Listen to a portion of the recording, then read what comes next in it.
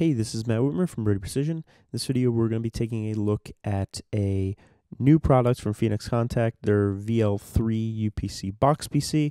It's going to be this guy right here. We'll take a little bit of a closer look at that hands-on in a moment. But before we do that, I wanted to bring you over to Phoenix Contact's website and show you the configuration wizard and the configuration that I think is probably best suited for our world. And give you a little bit of a look at what that configuration is and what that gets us. So let's jump over there.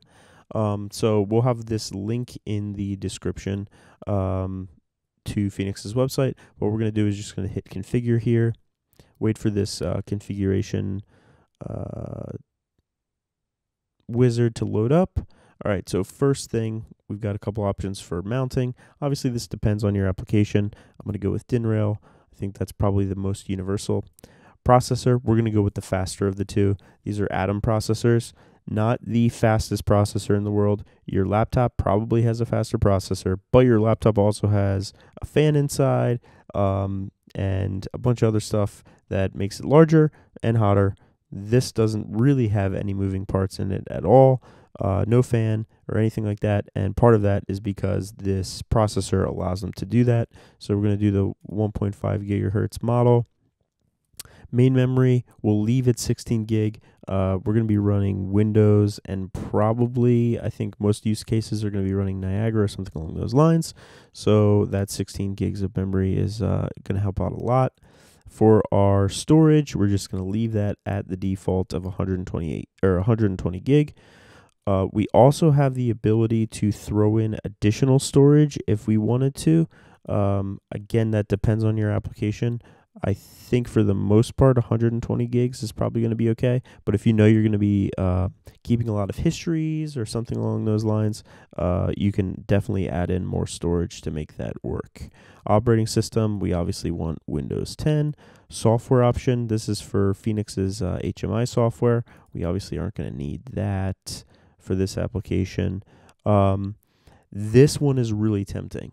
You'll get to extended function 1 and you'll see RS-232, 485.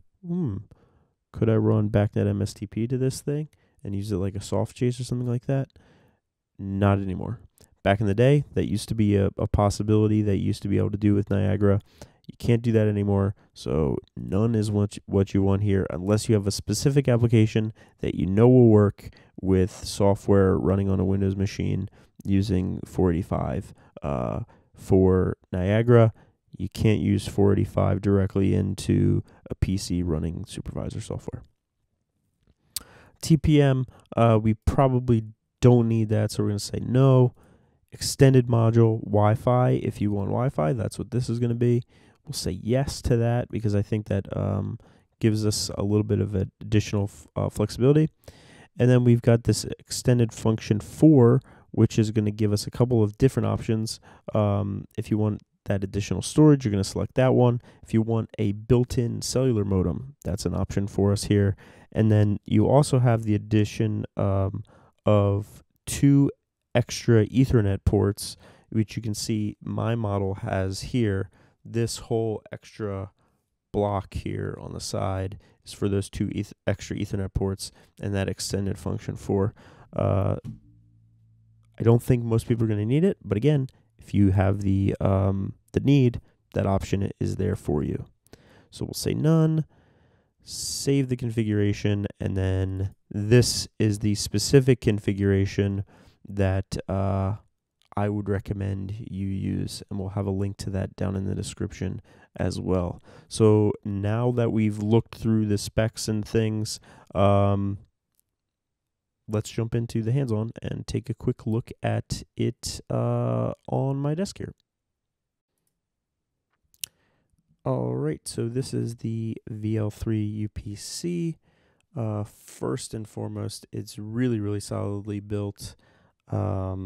As you would expect from Phoenix Contact, it's made to take a beating, even though it probably won't, and it's going to live in a panel. It's definitely not your normal computer style build. But if we look on the front main I/O section of the box here. First thing you'll note, it uses DisplayPort for video, not HDMI, so just keep that in mind, that you've got DisplayPort there. We've got 2 USB ports, 2 Ethernet ports, a bunch of status LEDs across the board here, CPU, GPIO, SATA, and power. And then we've got our terminal for power itself. This uses 24 volts DC, and this particular model with the higher powered CPU uses up to 2 amps. So also keep that in mind, because if you're using a power supply that doesn't supply enough power, what you'll see happen is the computer will start up and work, but then it'll just randomly restart. I know this from experience, so just make sure that you have a power supply that you're using with this that is properly rated. On the side here, you'll see the cutouts for the COM ports. Like I mentioned in the specification portion of this video where we're picking everything out, I wouldn't go with these unless you have a very specific use case where you know that you'll be able to use them, because Niagara is not that use case. Our antenna here for Wi-Fi and Bluetooth, because this model we did turn that on. And if we go back to the main I/O, you'll see this second section of the PC. That's the expansion part. If you order it as I spec'd it out at the beginning of this video, you won't even have this portion. It'll just be this that your form factor is. This is the additional 2 Ethernet ports though. And then if we go to the other side, I'm just going to put my thumb over the Windows information. We've got all of our information about the device itself, MAC addresses, that kind of thing, and then the other antenna. We look at the back, really, really, really beefy DIN rail connection here, as you would expect from Phoenix Contact. This thing, it does have some beef to it though, so that is nice to see. And then we've got a little bit of heatsink action on both of the sides. So that is the little bit of hands-on here for the VL3 UPC. Thanks for watching. Hopefully that information was helpful for you. We've done a bunch of testing on a few different models from a few different manufacturers on these box-style PCs, and I think this one is the best that we've been able to get our hands on yet. So definitely, if you're in the market for a PC to go in a panel, this would be the one to get. As I mentioned before, links will be in the description to the recommended version, as well as that page on the Phoenix Contact website with more details on it.